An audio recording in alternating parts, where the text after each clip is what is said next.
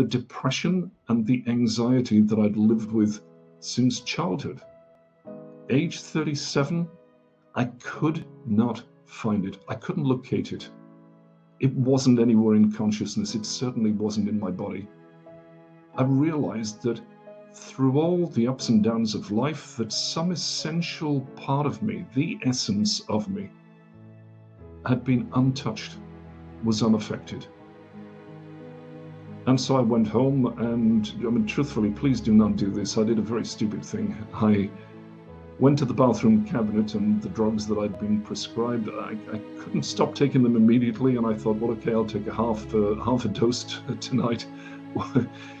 Took a half a dose of the medication, woke up the next day, and still this extraordinary sense of completeness, of wholeness that I had never felt ever in my life was present. It was as if the things that I'd been looking for were already present and correct. I woke up and went about my day quietly the next day, same thing. Same sense of well-being, same sense of the essence of me, the truth of me being the reality of me. And then went back to the bathroom cabinet the next night to take the next dose and couldn't do it, and threw the drugs away. Now, please do not do this if you ever come off these types of medication, and I'm talking about the Prozacs and the diazepam, temazepam type uppers, downers, so-called antidepressant drugs.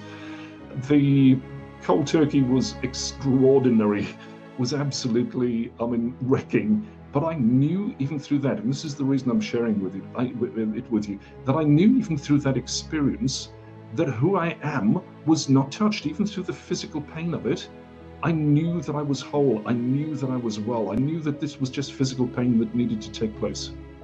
And sure enough, my body turned around within about 3 weeks, I would say. The aches and the pains and the distress of going like cold turkey like this disappeared. And I came back to a normalcy and began to notice that my brain was functioning with a clarity that it hadn't had in decades.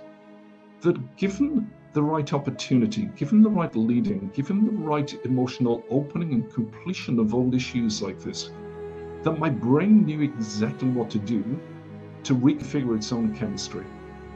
And I started to feel waves of bliss and waves of bliss that went on for months as an undercurrent in my life. Even though I was triggered, even though, life did its thing and the shit hit the fan from time to time. But this sense of indelible completeness, satisfaction, peace in who I am, and that has never left me from this time. So for 25 years, I've been working with Brandon to hopefully deepen the tools, to refine the tools, and to show people a different way in life.